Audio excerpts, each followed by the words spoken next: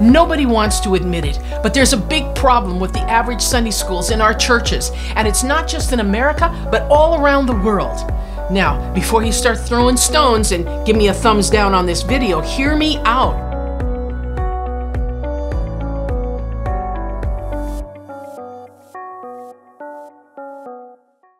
Before we get started though, if you want to see more videos like this on the subject of kids ministry, please hit the subscribe button below, along with the notification bell, so you get notified every time I upload a new video. Hey, I'm not against Sunday school. It's had a major positive impact on children for decades, and we can all point to stories of lives changed as a result. But I am against the way most Sunday schools teach their kids. What do I mean? Well, as a whole, what we as Christian churches have been doing for the spiritual education and discipleship of children, and our youth, by the way, has not produced spiritual growth and development the way it should have. And in most cases, we just cannot look at our kids and teenagers and see true spiritual maturity in their lives. You know what? Sadly, a lot of Christians don't even expect it.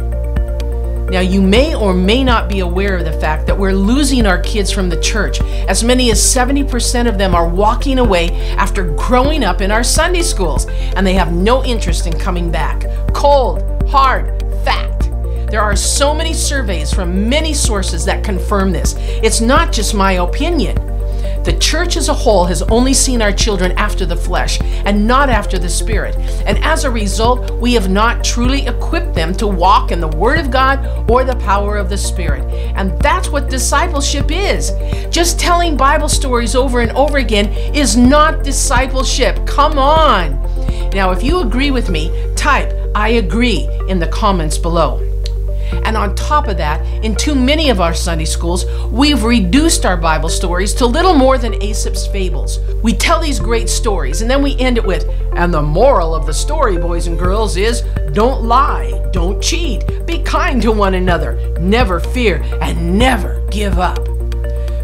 Fischer, the creator of the beloved Veggie Tales videos, which were highly creative variations of traditional Bible stories for kids, were just like that. He himself said he now regrets teaching kids morality over the Bible. Phil said, "I looked back and realized I had spent 10 years trying to convince kids to behave Christianly without actually teaching them Christianity." And that was a pretty serious conviction. You can say, "Hey kids, be more forgiving because the Bible says so," or "Hey kids, be more kind because the Bible says so." But that isn't Christianity, that's morality. Ben Shapiro, the popular conservative commentator and Orthodox Jew, said, "One of the things that has happened in the religious communities is you see people who are brought up in religious homes and they've been taught the stories of the Bible, but they are never taught any deeper philosophy or theology that attaches to that. So when they grow up, they still have a child's view of what God is and how they still think about God. They still sort of think of God as the old man in the sky who's controlling things." He gets it, and he's Jewish. Now, I'm not saying let's don't tell Bible stories anymore, but along with them, we have to go deeper. There are too many kids growing up in church and even Christian homes who just do not know the Bible at all beyond these stories. We call that biblical illiteracy, and today's generation is the most biblically illiterate generation in modern history. Were you aware of that? Type yes or no in the comments below. Now, I've been saying for a long time, when it comes to our Sunday schools, the church is stuck as a whole in what I call a 200-year-old wineskin.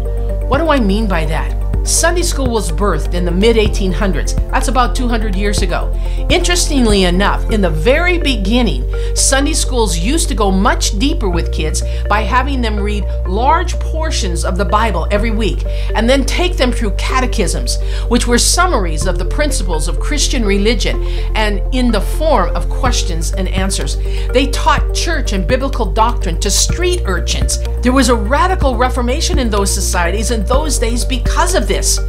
Now, I'm not sure when it changed, but it was fairly quickly when a variety of Sunday school unions stepped in and started setting down policies for their denominations. And it wasn't long before the powers that be decided that the only thing kids could understand were the Bible stories. Since then, we have all pretty much continued to teach kids in our churches the same way, just teaching the same basic stories over and over again and never going any deeper into God's Word or Christian doctrine. Thus, my statement that our Sunday schools are 200-year-old wineskins and it's just not enough for kids today. True story. Kids are leaving the church when they become teenagers, thinking they know everything there is to know about God and the Bible and have no further need for going to church. Why? Because they've never heard anything more than the same Bible stories over and over again. But it's even more than that. If you haven't noticed, today's generation of children are highly engaged in activities way beyond their years and our typical thinking. They want to do everything. They want to be involved in everything. They live to go beyond the expected norms in music, arts, sports, gymnastics, education, science, dance, acting, and so much more. If you will, the old wineskin of culture said kids couldn't do hard things. They had to stay in their lane and only engage in the really challenging things when they got older. But the new wineskin of culture says there are no limitations to what children can do. But unfortunately, that thinking has not seeped into the church. So what does the old wineskin look like in the church? More specifically, Sunday schools. Number one, there's no anointing in our kids' services. It's not even a consideration. We never even think about whether there should be an anointing in Sunday school or not. Number two, there's no move of the Holy Spirit. There's no spiritual encounter with the living God except once in a while we offer them salvation or to pray for them when they're very sad. It's really hard to have a move of the Spirit when everybody's sitting around tables and kicking each other under the chairs and shooting spitwads when the teacher isn't looking. It's not impossible, but it's rare. Then, as I've said, number three, it's because there's no deeper feeding of God's Word than the stories, and the teaching stays spiritually shallow. And that is kids' code for boring. Now, I recognize we're in a new era where the majority of kids in the world have never heard any of the Bible stories, so there is still a great need for them. However, whether kids have never heard them before and are hearing them for the first time, or whether we're teaching kids that have grown up in Sunday school and have heard them 100 times, there's still some major changes we need to consider to capture the hearts of our kids for the kingdom of God. You see, kids are hungry for the presence of God. They're hungry for a touch from God. Their little minds are hungry for more challenging information that cries out, "Give me a greater reason for believing in God in the Bible than Jonah and the whale." And they want to be a part of a bigger story. They want to be a part of what God is doing in the world today and not just hear the grown-ups talking about it. So if that's the old wineskin, then what's the new wineskin of children's ministry? Well, the new wineskin consists of three vital elements. Write them down. Number one is meat, number two is equipping, and number three is presence. Now let me explain. Meat. This means we need to be teaching kids the meat of God's Word. It's giving them solid food. That is doctrine. We say in our ministry, kids cannot live by Bible stories alone, but by every word that proceeds from the mouth of God. We as Christians don't just believe the Bible is a good book. We believe Hebrews 4:12, that the Word of God is alive and active, sharper than any double-edged sword. It penetrates even to dividing the soul and spirit and judges the thoughts and intents of the heart. We need to embed God's Word in the minds of our children for this reason. It's in our Sunday schools and in our homes where we need to ground them in the Word of God, making Bible concepts and principles a part of our everyday conversations, because without a knowledge of God's Word, they're so easily talked out of their faith in our culture. Number two, equipping. Ephesians 4:12 through 16 talks about the equipping of the saints for the work of the ministry. What's fascinating is it tells us that this is exactly what needs to take place for the maturing of the saints so we can measure up to the full and complete stature of Christ. Then we'll no longer be immature like children who can be tossed and blown around by every wind of new teaching. We will not be influenced when people try to trick us with lies so clever that they sound like the truth. Therefore, if we're going to properly disciple children and see them mature in their faith, we need to be equipping them for the work of the believer's ministry.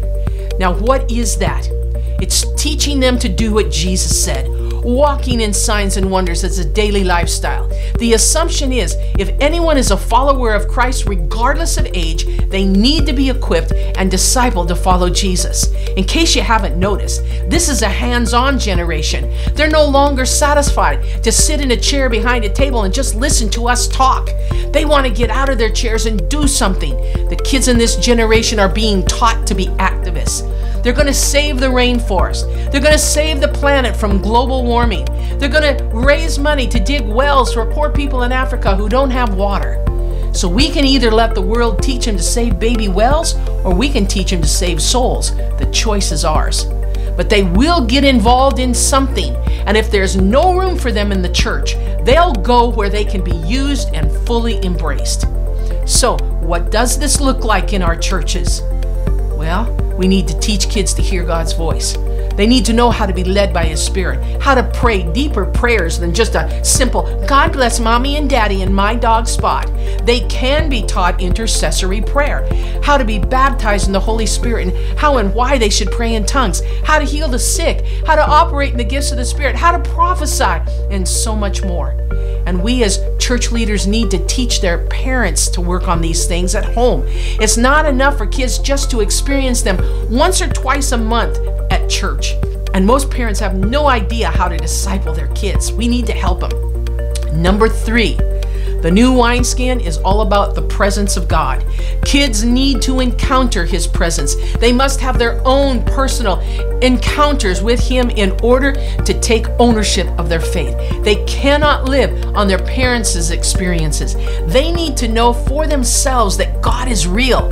Did you know that over half of the children who've grown up in our churches tell us, to their knowledge, they've never felt God's presence nor heard His voice? If children do not have their own encounters with God, they're left with religion without relationship, and all they have is head knowledge with no heart knowledge. If this is true, God will never be real to them, and we will lose Him for sure.